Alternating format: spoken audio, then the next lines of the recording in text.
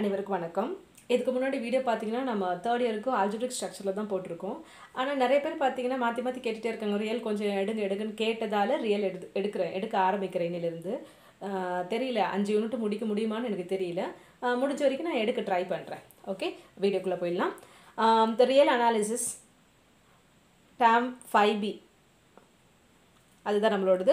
So இங்கே நான் book follow பண்ணியிருக்கிறது பார்த்தீங்கன்னா யூனிவர்சிட்டி ஆஃப் மெட்ராஸில் வந்து ரிச்சர்ட் கோல்பர்க் புக் தான் ஃபாலோ பண்ணுறாங்க. ஸோ அந்த புக்கு ஃபாலோ பண்ணி தான் நான் கிளாஸ் எடுத்திருப்பேன். மேக்ஸிமம் அது அந்த புக்கில் இருக்க நோட்டேஷன்ஸ் தான் நான் ஃபாலோ பண்ணியிருப்பேன். சிலதுக்கு மட்டும் நான் டிஃப்ரெண்ட்டாக போட்டிருக்கேன், அதை சொல்லிடுறேன் நான். இப்போ நம்ம அது ஃபஸ்ட் யூனிட்டில் ஃபஸ்ட்டு செக்ஷன் என்னென்னு பார்த்தீங்கன்னா sets and element. Okay, set அப்படின்னா இங்கே நம்ம அந்த வெல் டிஃபைன்டு பற்றிலாம் வரல, ஜஸ்ட் ஒரு ரியல் அனாலிசிஸோட ஒரு இன்ட்ரொடக்ஷனாக நம்ம பார்க்குறோம். இதை செட்டுன்னு வரும்போது ஒரு கலெக்ஷன் ஆஃப் ஆப்ஜெக்ட், அதை தான் அவங்க செட்டுன்னு சொல்கிறாங்க.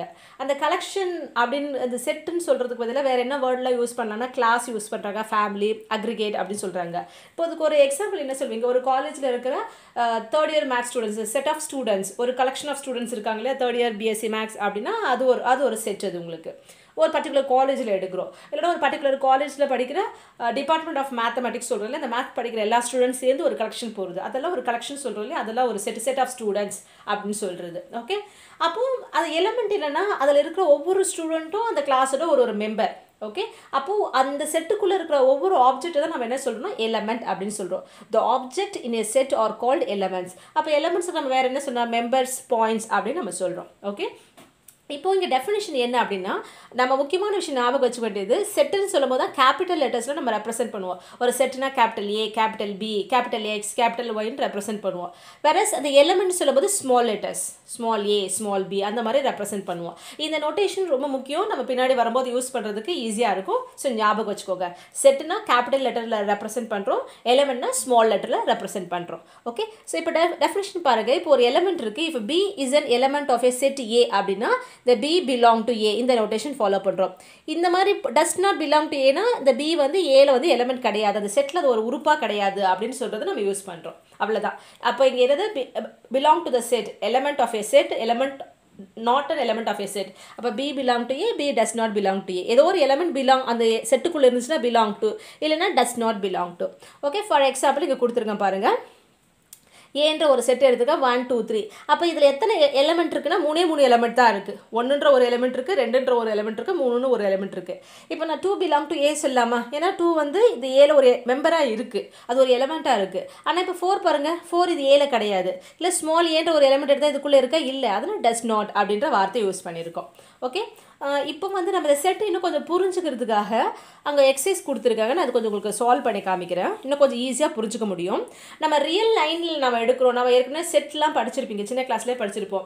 நேச்சுரல் நம்பர் இருக்குது, ஹோல் நம்பர் இருக்குது, ரேஷ்னல், இர்ரேஷ்னல், அதுக்கப்புறம் தான் ரியல் அப்படின்னு வந்திருக்கும் உங்களுக்கு. இப்போ இன்டீஜர் அப்படின்னு சொல்லுங்கன்னா 1ன்ற ஒரு நம்பர் இருக்கும், 2ன்ற ஒரு நம்பர் இருக்கும், அவ்வளோதான்.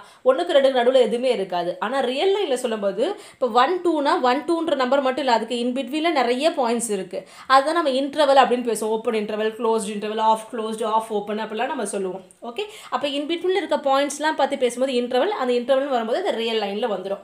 ஓகேவா, இப்போ கொஸ்டின் பாருங்கள். Describe the following sets of real numbers geometrically. ஜியோமெட்ரிக்கலாக இதை ரெப்ரசென்ட் பண்ணுங்கன்னு சொல்லியிருக்காங்க. இது ஏன்ற ஒரு செட்டு. ஏன்ற செட் என்ன சொல்லியிருக்காங்க பாருங்கள். Set of all X such that X less than ஏ. 7க்கு குறைவாக இருக்கிற நான் ரியல் லைனில் இருக்கிறது எல்லாத்தையும் ரெப்ரசென்ட் பண்ணுங்க அப்படின்னு சொல்லியிருக்காங்க. அப்போ அதில் 7 வரக்கூடாது. கரெக்டாக, ஒரு ரியல் லைன் நம்ம ஒரு லைன் ரெப்ரசென்ட் பண்ணும்போது சென்டரில் 0 இருக்கும், டுவர்ட்ஸ் ரைட் ஹேண்ட் சைடு போனால் பாசிட்டிவ் போகும், டுவர்ட்ஸ் லெஃப்ட் ஹேண்ட் சைடு போகும்போது நெகட்டிவ் வரும், அப்படி போயிட்டே இருக்கும்.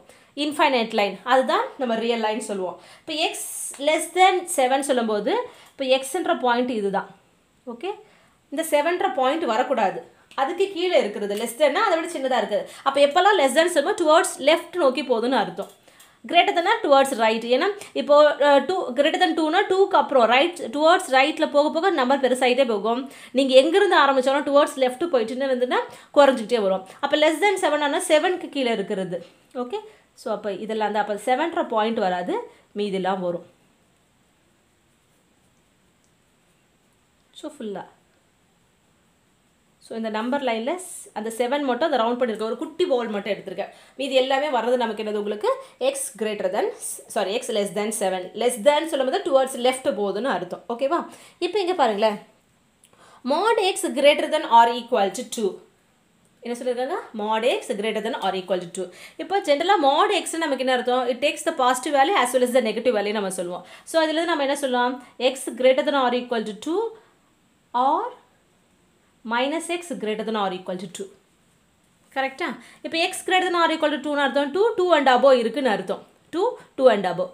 அப்போ 2ன்ற பாயிண்ட் இங்கே இருக்குது. அப்போ 2வும் இங்கே இன்க்ளூடுன்னு அர்த்தம். ஸோ அப்போ நான் இங்கே மார்க் பண்ணும்போது இந்த 2வே இன்க்ளூடட் வச்சுக்கிறேன் பாருங்கள். அப்போ 2ல் இருந்து நம்ம எடுக்கிறோன்னு அர்த்தம். 2 is also included.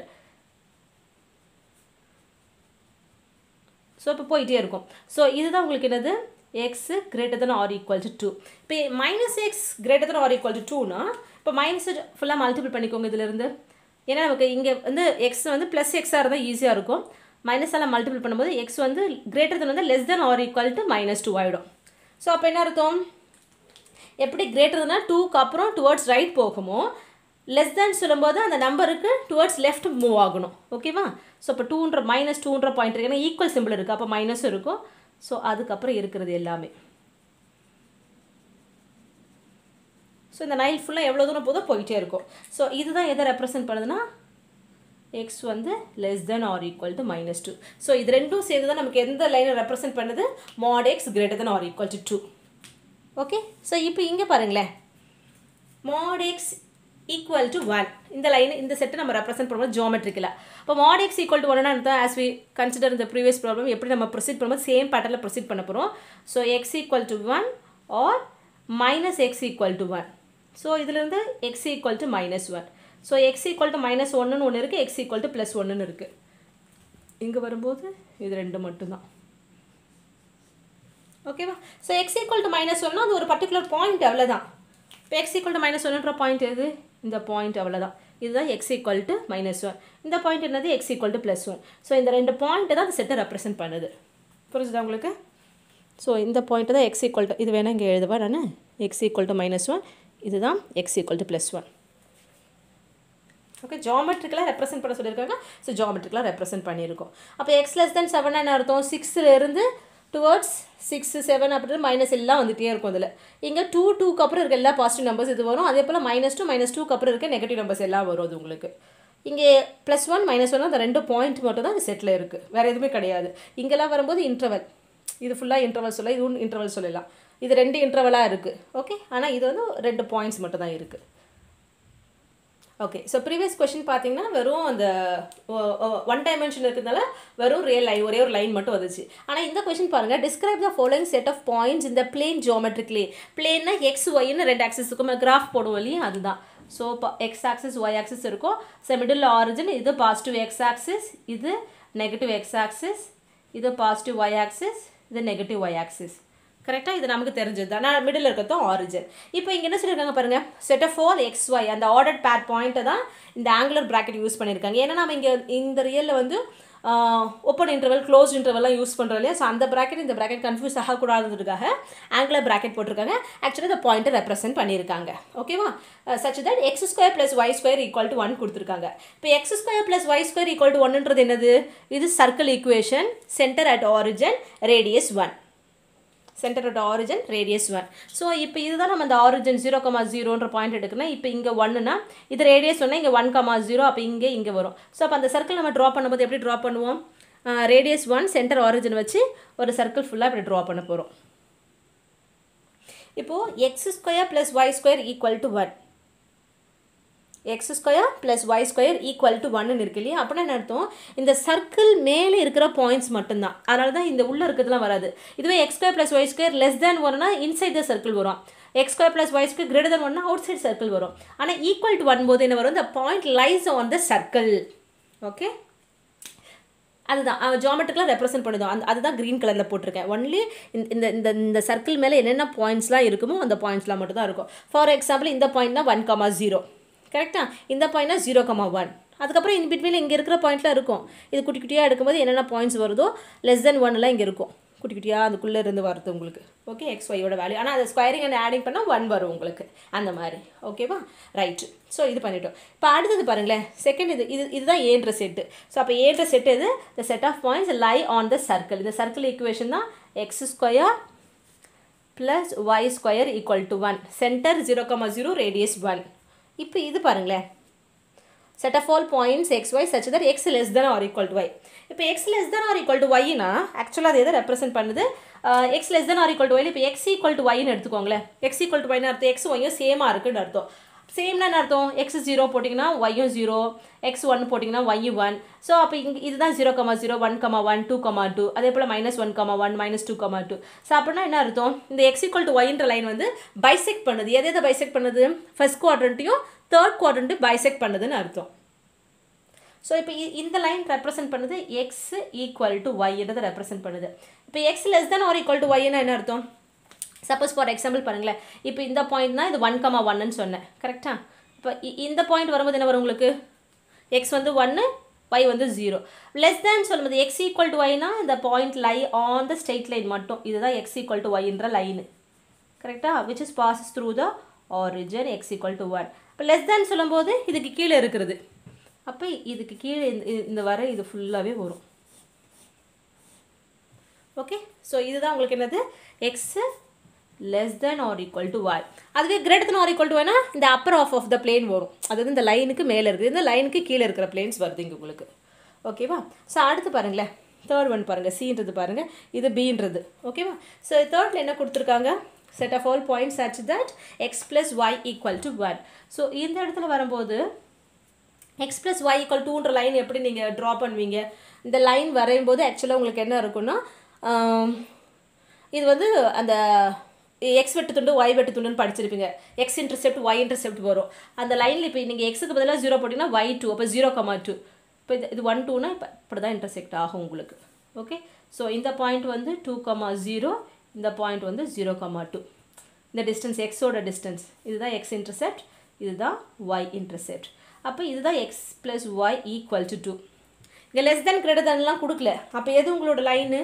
அந்த லைனில் என்ன, இந்த லைன் மேலே என்னென்ன பாயிண்ட்ஸ்லாம் இருக்கோ, the points lie on the line x plus y equal to 2. So இதுதான் நம்மளோட செட்டுன்னு அர்த்தம். ஜியோமெட்ரிக்கலாக ரெப்ரசென்ட் பண்ணிட்டோம். ஓகேவா? ஸோ அடுத்து பாருங்கள், let p be the set of prime integers. ப்ரைம்னா என்ன அர்த்தம்? அந்த நம்பரால் வகுப்படும், 1ஆல் வகுப்படும். So which is having the divisor 1 and itself. அந்த மாதிரி இருக்கிறது தான் ப்ரைம்னு சொல்லுவோம். இப்போ கீழே சில கொடுத்துட்டு எது ட்ரூ ஆர் ஃபால்ஸ்ன்னு கேட்குறாங்க. ட்ரூ ஆர் ஃபால்ஸ்ன்னு கேட்குறாங்க. இப்போ 7 belong to p. 7 வந்து ப்ரைம் நம்பர் தானே. So this is true. Okay, add நம்பர்லாம் ப்ரைம் நம்பர்னு கிடையாது. ஏன்னா 7 வந்து 7ஆல் டிவைட் ஆகும், 1ஆல் டிவைட் ஆகும். So it's a prime number. அதே போல் 9 பாருங்கள், 9 வந்து இட்ஸ் நாட் ப்ரைம். ஏன்னா டிவைசஸ் ஆஃப் 9 என்னென்ன வரும்? 1ஆல் டிவைட் ஆகும், 3ஆல் டிவைட் ஆகும், 9ஆல் ஆகும். So this is not a prime. So இது ஃபால்ஸ். இங்கே 9 பிலாங் டுனா 9 வந்து ப்ரைமில் ஒரு எலமெண்ட் சொல்லியிருக்காங்க, அது ஃபால்ஸ் தானே. ஸோ அதனால் ஃபால்ஸ். இங்கே இதனோட டிவைசஸ் ஆஃப் 7னா 1, 7 மட்டும் தான் வரப்போகுது. 11 வந்து டஸ் நாட் பிலாங் டு பின்னு கொடுத்துருக்காங்க. பட் 11ஓட டிவைசஸ் என்ன? டிவைசஸ் ஆஃப் 11 என்னென்ன வரும்? 1ஆல் டிவைட் ஆகும், 11ஆல் டிவைட் ஆகும். So it's a prime. இது ப்ரைம். அப்போ 11 பிலாங் டு பின்னு தான் வரும். ஆனால் இங்கே டஸ் நாட் பிலாங் டு பின்னு கொடுத்துருக்காங்க. ஸோ அதனால் இது ஃபால்ஸு. கரெக்டா? இப்போ இருப்பாங்க 7, 547, 319, சாரி 317, இதெல்லாம் ப்ரைம் நம்பர். இது வந்து பார்த்தீங்கன்னா 101th ப்ரைம் நம்பர் என்ன வரும்? 500க்கும் 600க்கும் நடுவில் இருக்கிற ப்ரைம் நம்பர். இது 370, இது 66th ப்ரைம் நம்பர் மொத்தத்தில் பார்க்கும்போது. 7 வந்து ஒரு prime number. First prime number 2, second prime number 3, அப்போ தேர்ட் ப்ரைம் நம்பர் 5, அந்த மாதிரி வரும்போது. ஸோ இதெல்லாம் ப்ரைம் நம்பர். ஆனால் இங்கே கொடுத்துருக்காங்க பாருங்களேன், 193.65 ப்ரைம் நம்பர்னாலே டிவைசஸ் பற்றி பேசுகிறோம். அப்போ அது கண்டிப்பாக ஓல் நம்பராக தான் இருக்க முடியும். இன்டீஜர் ஓல் நம்பராக தான் இருக்க முடியும். So this is not an integer. அப்போ இது ப்ரைம் கிடையாது. ஸோ 193.65 இந்த டெசிமல் வந்து it's not a prime number. Okay, decimal number is not prime. So ப்ரைம்னால நமக்கு எப்படி தான் இருக்கணும்? Prime must be a whole number, அது இன்டீஜராக தான் இருக்கணும். ஓகே, ஸோ அப்போ இது ராங். இது மீதெல்லாம் correct, but this is wrong. This is not prime. So 193.65 does not belong to P. It's not a prime. மீதெல்லாம் prime தான். எதெல்லாம் prime? 7, 547, 317 இது எல்லாமே prime. This is belong to P இருந்தால் கரெக்ட். ஆனால் இது வரக்கூடாது. ஸோ அதனால இதை நம்ம என்ன சொல்கிறோம்? ஃபால்ஸ் சொல்கிறோம். ஓகேவா? ஸோ அடுத்தது பாருங்கள், let ஏன்றது கொடுத்துருக்காங்க. 1ன்ற ஒரு எலிமெண்ட் இருக்குது, 2ன்னு ஒரு எலிமெண்ட் இருக்குது, சிங்கிள்டன் 3 பட் 3ன்ற ஒரு எலிமெண்ட் இருக்குது. இது ஒரு செட்டுக்குள்ளே ஒரு சப்செட்டாக கொடுத்துருக்காங்க. 4 5 ஒரு சப்செட்டாக கொடுத்துருக்காங்க, பட் 4 5ன்ற எலிமெண்ட் இருக்குது. சரியா? இப்போ எது ட்ரூ ஃபால்ஸ்ன்னு கேட்குறாங்க. 1 belong to A. 1ன்ற எலிமெண்ட் இது ஏன்ற செட்டுக்குள்ளே இருக்கா? இருக்குது. So true. This is true. 3 belong to A வா? இது வந்து ஒரு சப்செட்டாக தான் இருக்குது, ஆனால் 3 ஏக்குள்ளே தானே இருக்குது. அப்போ இது ட்ரூ தானே? இதுவும் ட்ரூ தான். So how many elements does A have? ஏல எத்தனை எலிமெண்ட் இருக்குன்னு, எத்தனை மெம்பர்ஸ் இருக்குன்னு கேட்குறாங்க. ஸோ 1 இருக்குது, 2 இருக்குது, 3 இருக்குது, 4 இருக்குது, 5 இருக்குது. So which is having 5. அதுதான் n of Aன்னு சொல்லுவாங்க, கார்டினாலிட்டி. ஸோ 5 எலிமெண்ட்ஸ் இருக்குது. எத்தனை சப்செட்னு கேட்கல, எத்தனை எலிமெண்ட் தான் கேட்குறாங்க. ஓகே, அவ்வளோதான். ஸோ ரியல் ஆரம்பிச்சிருக்கோம். பாருங்கள், படிங்க, புரியும். Thank you so much.